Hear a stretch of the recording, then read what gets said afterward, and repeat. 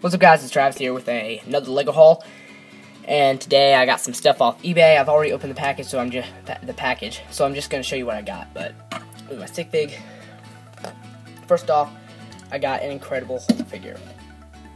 This is the Tan Pants Hulk, very rare. Only thing is, look very closely at the detail. Now, I did not figure this out until after my dad had actually gone in and purchased everything from this the seller. So after it was purchased, found out it's custom. As you can see, I've started to wear off some of the paint in the legs.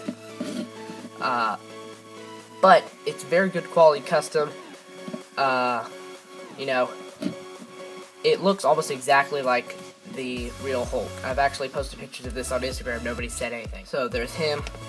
And then I also got a custom Odin. And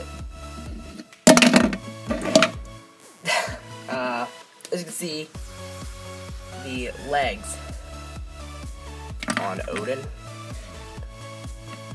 are very weird. Meaning it's not real Lego, so they are all custom.